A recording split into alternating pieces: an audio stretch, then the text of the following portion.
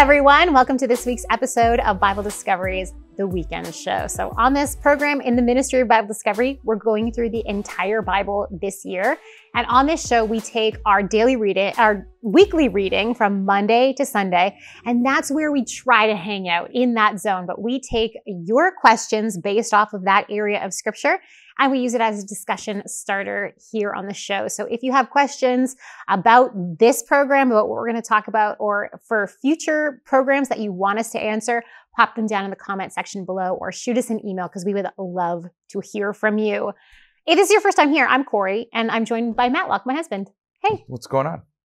So many things. That's right. So many things. So many things.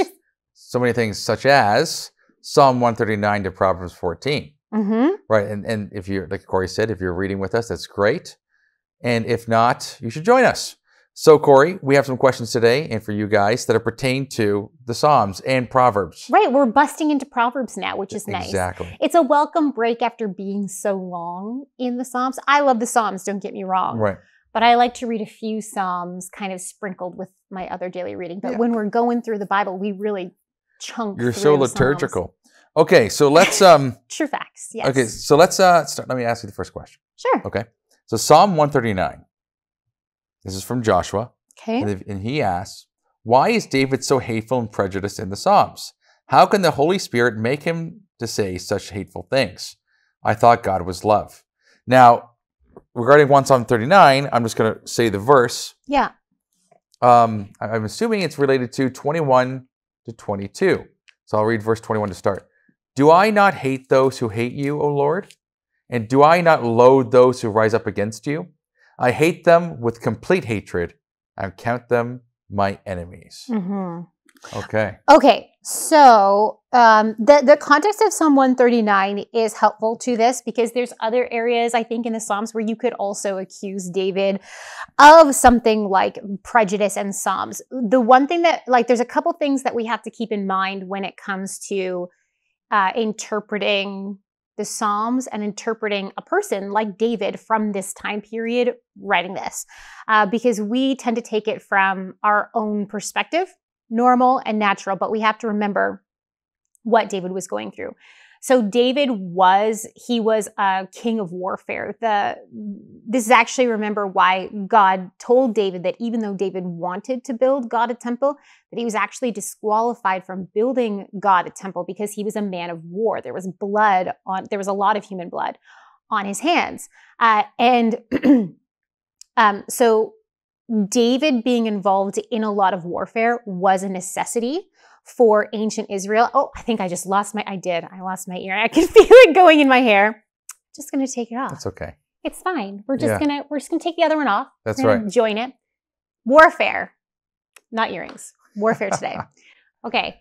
So, David being involved in life and death situations all the time. This was necessary for Israel because he was securing the borders of Israel. He was pushing back the enemies of Israel out of Israelite territory.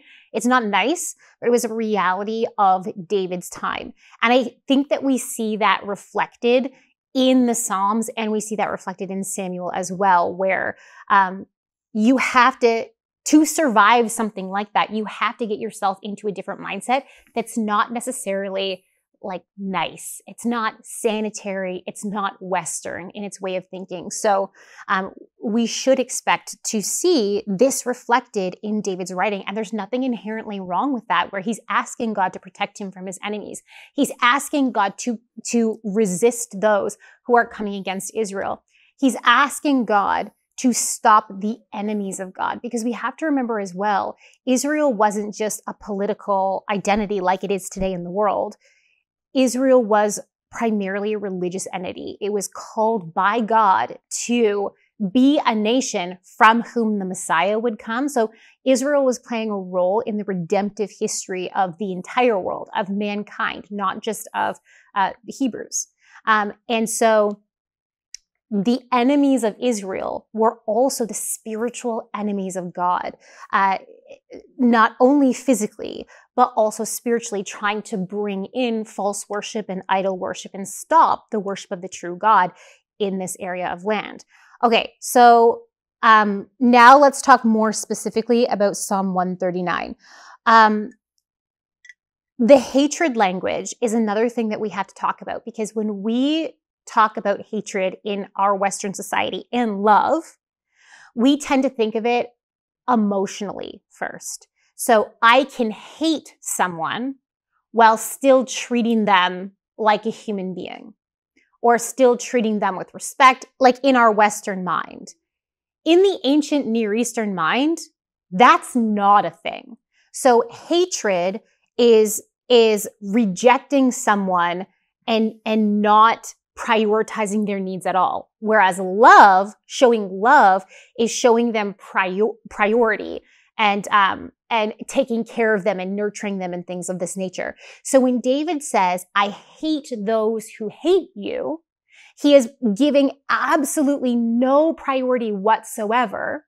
He's completely rejecting, not necessarily emotionally, but it could involve emotions. I mean, especially when you said with a complete hatred, maybe it was for David, the enemies of God, people who had made themselves hate God. So what this did was, as the leader of Israel, David is saying, I will not make unholy allegiances with people who hate you. Unfortunately, Solomon did not do this, David's son. And we see how that turned out, because as the king of Israel, as the leader of Israel, it was David's responsibility and Solomon's responsibility to make wise relationships for Israel, political and otherwise. David did make alliances, but he apparently made godly alliances as opposed to alliances with people who were enemies of God. So I think personally that goes a long way in explaining the language of Psalm 139, where he identifies these people that he's hating, that he is refusing to show any sort of preferential treatment to or priority towards. Oh, that you would slay the wicked, O God. O men of blood, depart from me. They speak against you with malicious intent. Your enemies take your name in vain. Do I not hate those who hate you, O Lord? So David is showing his complete loyalty and allegiance to God. Anyone who is your enemy, God, I have nothing to do with them. Even if physically they could provide me with more military protection, they could provide me with economic advantages. They could provide me. So we have to look at this as David's role as king. But I do think that it also has personal application for us even today, right, when it comes to who are we letting have a voice into our lives? Who are we listening to? Are we making sure that our Christian family is actually our family? Do you see what I'm saying? Yeah, I hear you saying. There's nothing wrong with, I mean, we're commanded to evangelize. We're commanded to go out into the world and to love people. But we are in a different time and a different season than David, where we're not building God's physical kingdom in the same way that King David was. He was literally building a physical Israel from which would come Jesus Christ, the Messiah. And Jesus Christ would then open this physical kingdom and make it a spiritual kingdom until the fulfillment when Christ returns again, and it will be a physical kingdom once again. Okay. Well, what do you think? Well, besides getting to the eschatology of it all, I think there's a couple of things. I think you're right on par with saying what hate actually means. I think that there's a distinction between, first of all, people like to make love and hate opposites, and they're just not opposites. Jesus says, if you don't hate your mother and father and follow me, you'll have no part in me. Yeah, it's a priority structure. But he doesn't say not to love them or to honor treat them terribly. Or honor them. That's not what he's saying. So, okay, so what is he actually saying there? So again, we have this like weird emotional way of looking at things where love and hate are exact opposites. Mm-hmm. But it's also a very weak view of love if you do think that they're opposites. Because you can technically, I hate saying this, but love someone and hate them at the same time. Because love is a deeper, more real, I hate to call it just a feeling, but essentially it's just a part of you, like a bedrock of who you are, because God designed you fundamentally. God creates things to be good. So he created human beings to love each other. So it's more fundamental than hatred is what I'm trying to say. So anyways, so love is more fundamental. And so with that in mind, hatred is just not an opposite. It doesn't have the same pull. So I don't think that they're opposites. So it's not like, how could it be so hateful? Say such hateful things. Okay, well, it's not about, like you were saying, it's more so about disowning and rejecting. It's not about that it can't be loving, right? As you were saying, I thought God was love. It's not coming against that at all. And if David showed a priority and made allegiances with the enemies of God, right, he's giving validity to their behavior, which is leading to their death. Right. Yeah. Yeah, and spiritual death. Because it's like, essentially, like these people, you already read it. Like, they speak against you, God, and God is good, he's just, he's holy, he's all these things, with malicious intent. Mm-hmm. So they're coming against what's good, goodness itself, love itself, and they hate love and they hate goodness. They love death is the idea. So he's saying, these are my enemies. Fair enough. Yeah, okay? And that malicious intent is important too, because it's not like they're just saying this because they don't know what they're doing. They don't know what they're saying. They have a malicious intent. They're trying to do this. That's right. So the point is that you're right. He's dividing his allegiance up, being like, look, I'm for you. I'm for goodness. I stand for truth and love and all these things. Who the character, who you are, I stand for that. And then he's staying away from people who are completely against that. Mm-hmm. So far be it from it being about, hate and love being opposite things. He's saying, no, I love love, essentially. I love God. I love goodness. I love those things that you of who you are. So and it's a prejudice. It's like, no, if you're prejudiced, like let's say Satan, am I prejudiced against Satan? It's like no. Like, Satan's pure evil. It's kind of a silly thought to be like, are you prejudiced against really evil things? It's like I hope so. Yeah, it's like, was Aragorn a prejudice against the orcs? It's like, well, I hope he was prejudiced against the orcs, the right? Ring wraiths? Yeah, the ring wraiths. Yeah, it's like, how dare they destroy the one ring, the poor orcs? It's like, I don't know. Well, and also, like, David's not prejudging these people. He's describing their behavior and judging them based off of their actual behavior. Yeah, I know. Right? Yeah, so it's not unfounded either. I know. The whole thing, I just think it's a misunderstanding of what love is and a misunderstanding of what prejudice is. But yeah, right. And what David is saying. Yeah, exactly. Right. I think what's so awesome about David, though, is the last two verses of this. After he goes through that whole thing, he says in verse 23 and 24, "Search me, O God, and know my heart. Try me and know my thoughts, and see if there be any grievous way in me, and lead me in the way everlasting." So it's not as if David is elevating himself over these enemies. And I think this is such a cool part about David, is that he always recognizes his ability to become the thing that he is standing against. And we see him here asking God, like, show me. Right. Show me if there's these ways in myself, and I'll change them. Now, regarding the eschatological view that you espoused, which was it's about one was a physical and the other one's spiritual. Just to clarify that, because some people might hear it that it went from completely visible to completely invisible. Oh, I see. And that's not what's happening. No. So it was a physical kingdom, right? That was always bound by the circumcision of your heart. Then what happens is the emphasis is then prioritized in the Christian faith, saying, no, it's about that first. So there's an emphasis there. But as Christianity grows and gets more and more people, right, as Revelation has, like as many people as the stars and the sand of the seashore, it eventually becomes it's a physical kingdom. So there's physical elements in the kingdom, visible elements of the kingdom. The kingdom is growing physically, like a mustard tree. So it's not just like invisible, and it's not just like in the ethereal realm, just spiritually living.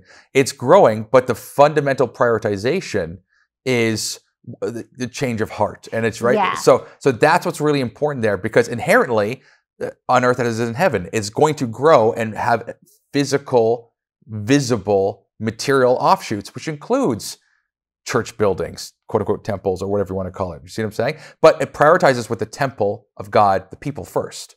You have the temple of God, the people, and then there's a material culture that surrounds that. But inherently, the priority is the people and God over the material culture itself. Whereas if you look at as Corey's talking about, the material culture was heavily prioritized. Yeah, Yes, which right. makes sense because there was a physical king and the physical, like genetic people, Right. Ark of the Covenant, temples. and a physical temple. But what did Christ say to Pilate when he asked him, "Are you a king then?" Right. And Christ says, "If my kingdom was of this world, Right. my servants would take up swords and fight." Yes. Right? And so right now, our king is in heaven. Right.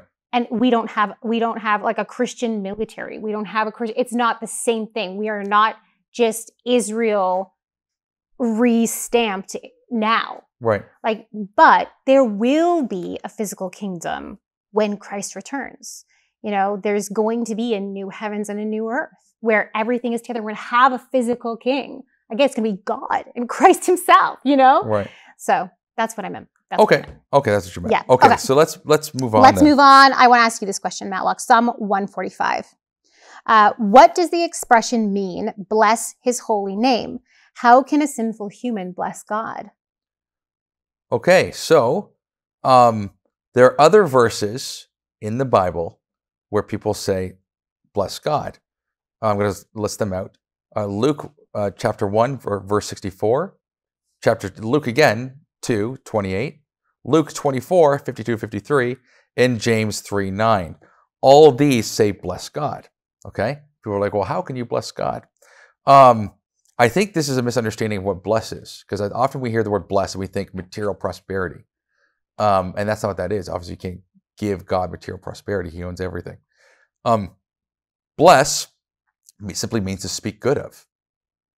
Right? Like, I'm speaking good of God. Like, bless God. Like that's essential. So it's not about emphasizing whether or not you're giving God material value, which, you know, everything that you have. God's not gaining anything by that. Is what I'm trying to say. By you, right? By your sacrifice, right. God is growing you is the idea. But yeah, so you're simply just saying bless God because you're speaking good of Him. I think that's as simple as that, right? We bless God. It's like saying praise. We praise God. I just don't see an issue with that.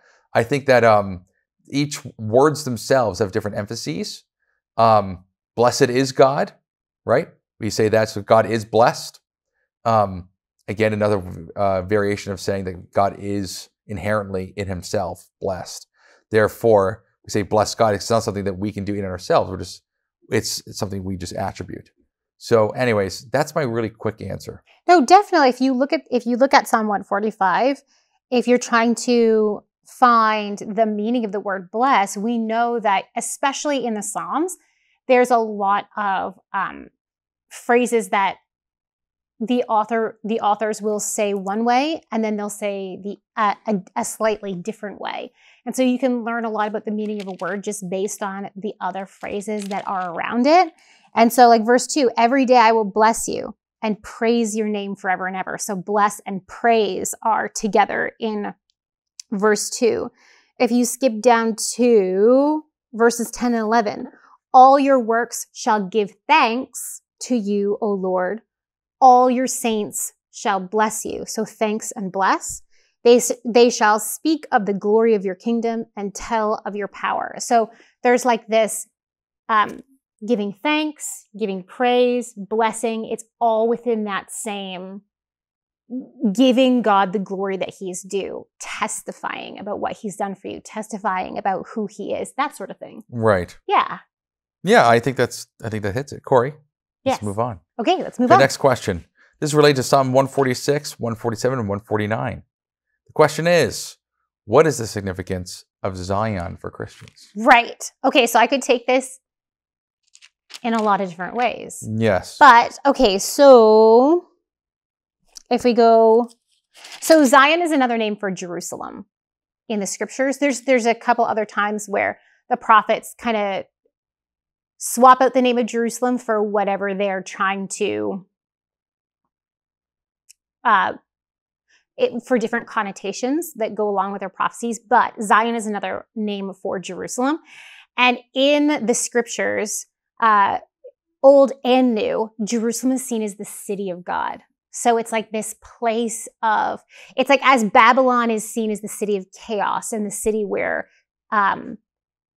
city that perpetuates sin, right? So Babylon was a real place, but then it becomes this symbol for all that's wrong with humanity, right? For sin and all the things that sin entails. Whereas Zion becomes a place where God will emanate from and God will conquer from.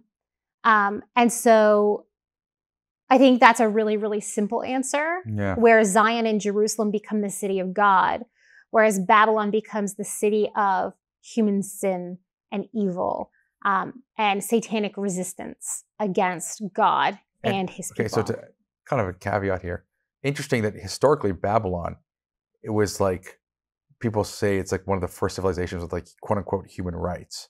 A lot of people try to argue these things, right? And religious pluralism.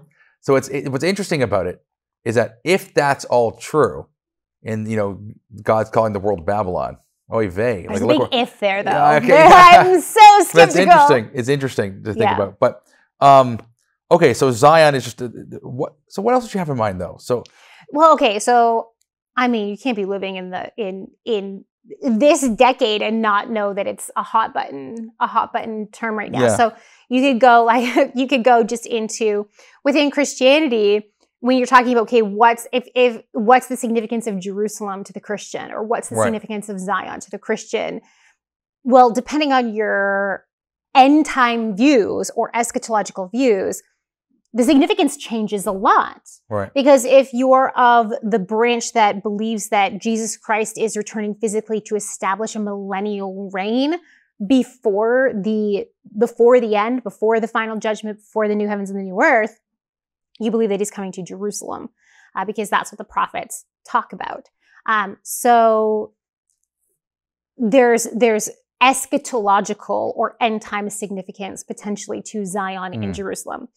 Now, politically and religiously, you could also talk about Zionism. Right? And you could talk about the support of Israel. You could talk about the politics of the region that's going on there, and all the anti-Zionism and anti-Zionist protests that are going on, and all over the Western world right now. Right. So there's lots of ways that you could go with it, but I think boiling it back to the symbolism within Scripture, again, you've got the city of God versus the city of evil. Right. Yeah. Right. Interesting. Yeah. We could talk about that. We could. And maybe if there's enough time, we will, but maybe not. We might Corie? circle back. It could be a whole show in and of itself. Oh, I know. We should get a couple different Christians of different stripes to come on, maybe. Yeah. And talk about, I like that idea. Do you like that idea? Let me know. I don't want it to become like an argument, but like an actual interesting conversation might be nice. Yeah. I don't know. It depends. I think boys would like arguments. But that's well, me. I would prefer profitable. There's nothing wrong with disagreeing, and that's good. That's healthy. But if you're just like yelling, I think at each other, it's not very helpful. Or you could just unless you've got aggression to get off. cut to the chase. Just put boxing gloves on. We'll go to the ring. This will be the ring. This right here. Whoever wins the fight wins the argument. That's kind of where I'm going. I prefer to fight with my words, though. If we're gonna fight. Yeah, that's fair. I'm a lady. That's fine. Yeah, that's fair enough. All right. Maybe we should move on. I think we digress far too much. Yeah. Far too much. Okay, Matlock, I'm going to ask you this one. Sure. From Proverbs 1, we're moving into the wisdom literature, which is always exciting. Matlock, how can the fear of the Lord be the beginning of wisdom if perfect love casts out fear? All right. You know what?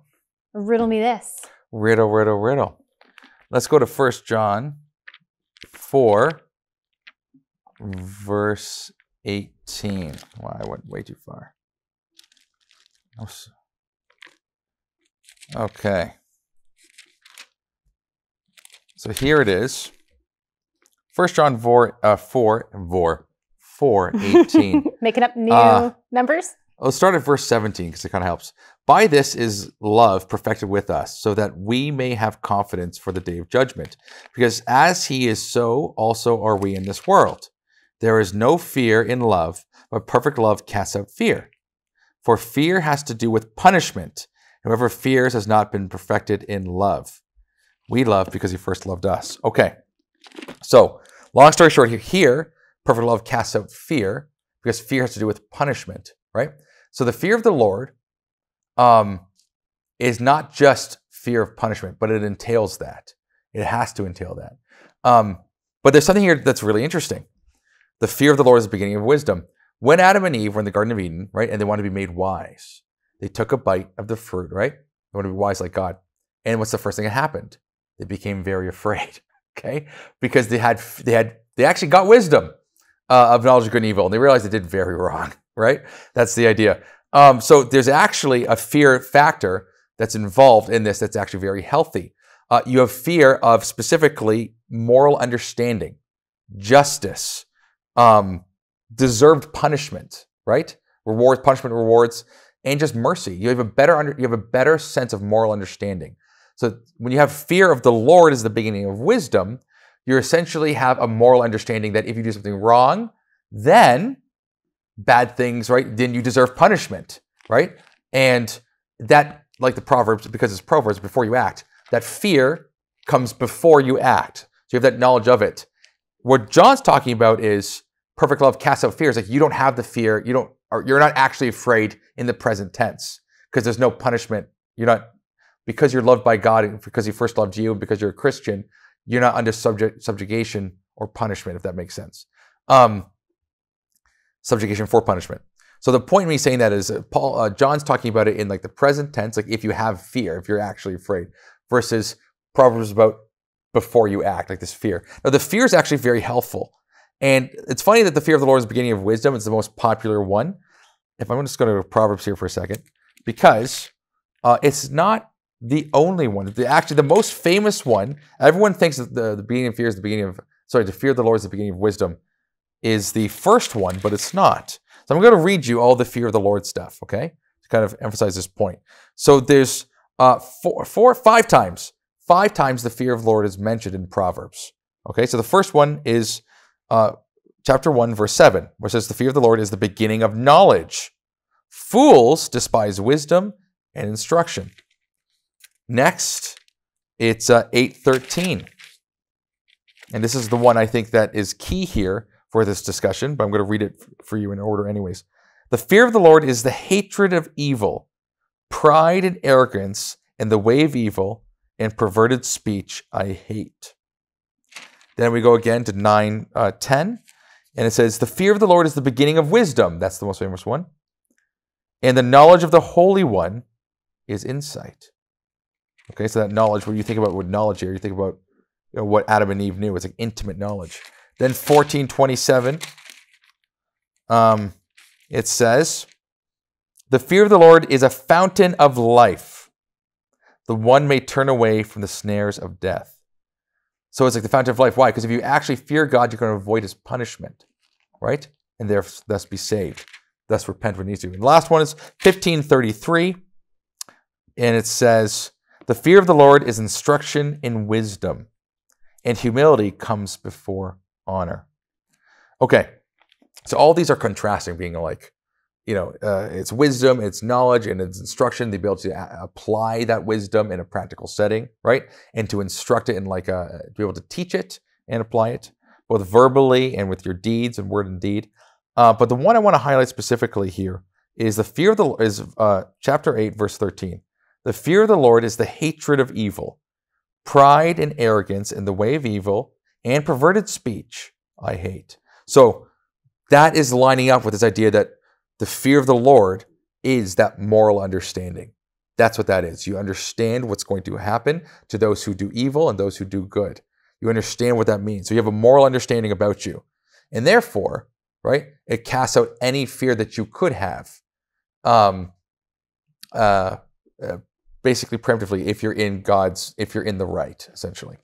So this isn't a contradiction. It's again, there's two different tenses there that are happening in both John and with Solomon.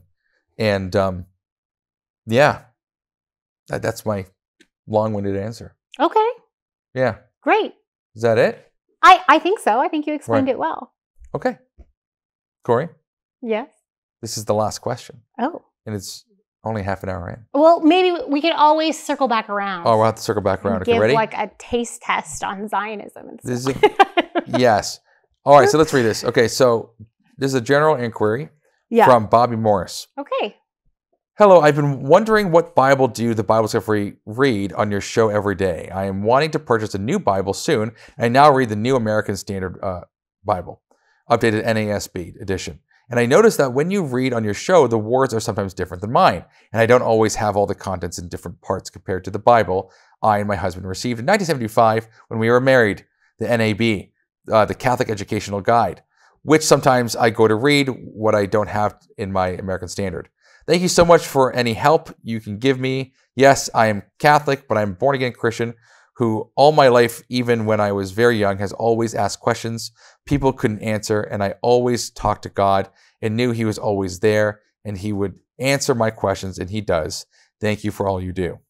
Amen. That's awesome. Thank you, Bobby, for your testimony and your question. So on the Bible Discovery show, we use the New King James Version, so the NKJV. At first, it was because, so the show's about 30 years old. And at first, I think it was a copyright thing that we went with the NKJV, but now we just keep using it because why change a good thing right now? You know, it's a nice translation to read from. When you get into the Psalms, it's really poetic. But NASB is a great one. But yeah, if you want to be word for word identical to what is read on the show, it would be the New King James Version. Yes, there has been some talk. Like I presented this. Like, should we change? I presented this to your dad specifically. Should we change the translation every year just to kind of spice things up? Right. And your dad was like, no way, kind of thing. Like, right? It would cause pandemonium. It'd be chaos. Chaos. And I was like, I think it'd be valuable just because, the ESV, the NIV, and the New King James Version, even the King James, like they all say it in such a different way.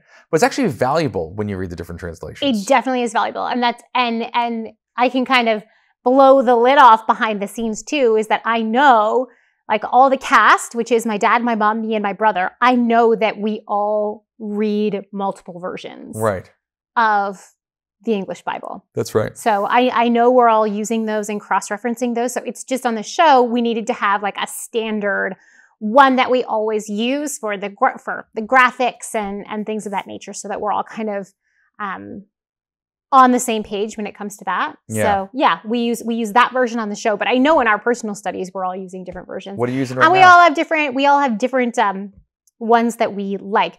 The one that I have right now is the ESV. Right. It's not my favorite. I like it, but it's not my favorite for no reason. Like, there's no good reason. There is literally no good reason this is not my favorite. I think it's just because it's different than what I've used and what has impacted me in the past. I've read all sorts of versions. The first Bible that I ever read when I was 10, 11, and 12 was the New Living. Right. And then I switched to the NIV, and then I read the New King James, and then I think I moved to the NASB. And now you read the Greek. No, I wish I read that. What a flex that would be if I just had like a Greek. No, I do not read the Greek. But yeah, I had never read through the ESV, but Matlock and I help at the youth group at our church, and that was the agreed upon translation that we were going to use to teach through the Gospel of John with the kids. So I had to get an ESV, and I don't mind it. I don't mind it at all. It's good. Yeah, no, ESV is good. I actually like New King James Version. I actually like them all for different reasons. Yeah. I don't have one that's like I like more than the other, because I think some do a better job at translating in different areas. It just depends. Yeah. Like I said in this past, I use ESV like right now. This is actually Rod's Bible, but I use that at home. And for when I do a lot of my work, our website uses the ESV, not the New King James. Oh, does it? Yes. There we go.